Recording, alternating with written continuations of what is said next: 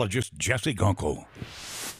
Welcome back. Well, as you take a look at the big picture out there, we are eventually going to get back to a little bit of rain. So far, it's been pretty nice out there. We did have a couple clouds, but those clouds are kind of breaking up at this hour. I think the key here and noticeable difference moving forward, that we're going to start to slowly watch our humidity levels rise. And it's really going to start to feel a little bit more sticky and more spring-like by the time we move into the weekend.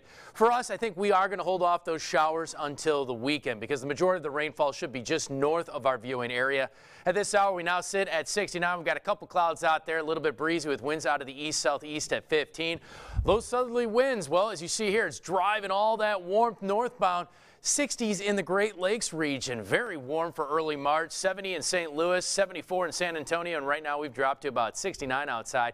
As you see for us, we did hit 75, and that put us 4 degrees above average today, so a very mild pattern. And that number is only expected to climb in the coming days as we're going to be seeing 80s by the end of the week. We did start out at 44, so that was closer to average. Moving forward, however, we're only dropping into the 50s tonight, so don't expect those temperatures to dip too much further this evening. Right now we sit in the 60s and 70s. So next 12 hours, we'll drop those temperatures down into the mid to upper 50s. Look for a few passing clouds out there, but nice and dry. We're going to continue to keep those winds out of the south. A few more clouds, dry pattern until late on Friday. That's when we get back to a few spotty showers. Keep an eye on Sunday as we do have the potential for maybe a strong thunderstorm or two, maybe even some severe weather, something that's worth watching in the coming days.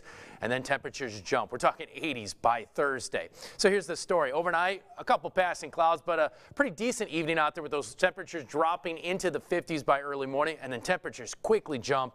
We're talking near 80 by tomorrow afternoon. So as you look at your satellite and radar picture, we've got a couple clouds kind of creeping in from the west. The key here is that we're staying dry across the board. Not much going on. As you see on our exclusive live Viper radar, that we're not going to have to worry about rainfall, at least for the short term at this point. But moving into the weekend, the pattern does become a little bit more unsettled, and that's going to be the concern moving forward as we're going to have to dodge those showers. Watch your future track, and you'll see here that we do start out with those temperatures tomorrow morning in the upper 50s. Some additional clouds out there. We'll stay mainly dry. Temperatures jump into the upper 70s. Could feel more like lower 80s out there once you factor in that low-level moisture. And then as we move forward, going into Thursday, we start in the 60s and then eventually jump into the lower 80s by the afternoon with a good mixture of sun and clouds really throughout the entire day, but dry until very late on Friday. Tonight we're talking 57 degrees outside, a couple clouds out there, but should be a pretty decent evening out there with winds out of the east-southeast at 7 miles per hour. And watch your 7-day forecast. We go from 57,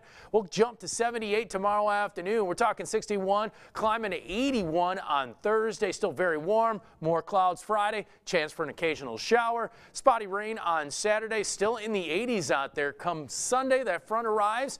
Temperatures will dip a little bit on the backside. We'll look for the possibility of a couple of stronger thunderstorms in the mix, even the chance for some lingering showers early on Monday, but it does look like we get to a cooler pattern by the time we get to about Tuesday, Wednesday of next week. And just remember, it is daylight saving time, so just remember to adjust those clocks before heading to bed. We spring forward and lose an hour of sleep.